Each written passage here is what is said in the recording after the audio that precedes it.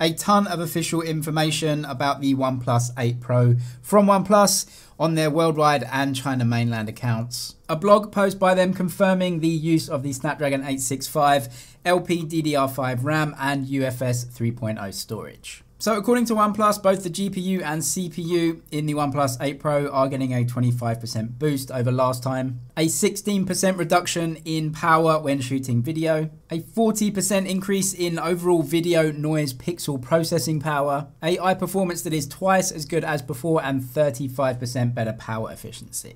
This of course is not unique to OnePlus, but any phone using the Snapdragon 865 should see these sort of improvements. The high-end specs being confirmed by OnePlus themselves is also a good thing.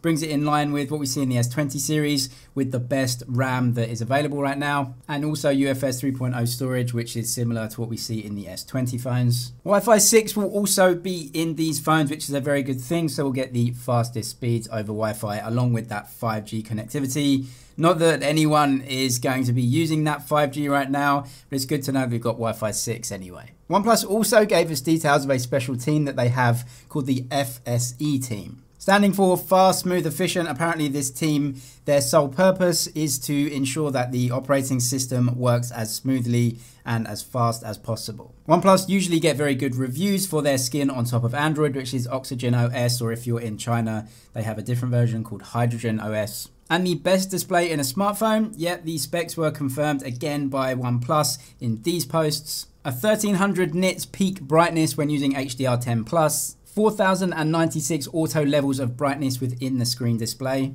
OnePlus saying that this is one of the most you'll get in an Android phone. Also a pixel density of 551 ppi. A 2K 120Hz HDR10+ display with a custom MEMC chip, which apparently takes low frame rate media and turns it into high frame rate media automatically so that you can enjoy the smoothest experience on that 120Hz display. Thanks to an interview that OnePlus gave to Business Insider, we now know for certain that even the OnePlus 8 Pro itself will not top $1,000 as a price tag. According to the interview, none of the models in the OnePlus 8 series will go over $1,000, which does give us some hope that we will get a more affordable flagship in the era of very expensive 5G phones.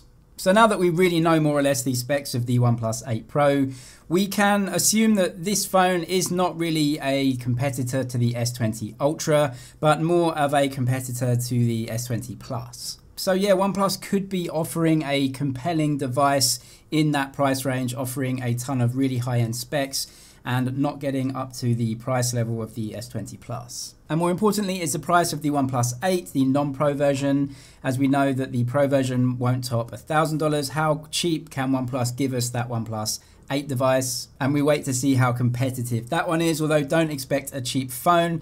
The era of 5G is just bringing ridiculous price increases all around, and OnePlus aren't going to be exempt from that either. We also got news today of something called Bullets Wireless Z, which is a new product that will be launching at the OnePlus 8 series launch event. It looks like Bullets Wireless Z are going to carry the same or a similar design as Bullets Wireless. And there have also been loads of rumors about OnePlus launching TWS earphones as well. You just have to look at Oppo and Realme, who have their own versions, and it would make so much sense for OnePlus to launch their own version too. There have been rumors that they would launch them at the launch event, so watch out for these two products. We also got this from EV Leaks today, which shows some official cases for the OnePlus 8 Pro and also gives us, I think, our first really official look at the camera design on the OnePlus 8 Pro. Confirms what we saw from leaks previously, which is a triple camera array in the middle, a separate fourth camera off to the side, a really big microphone hole, and also a double flash on there.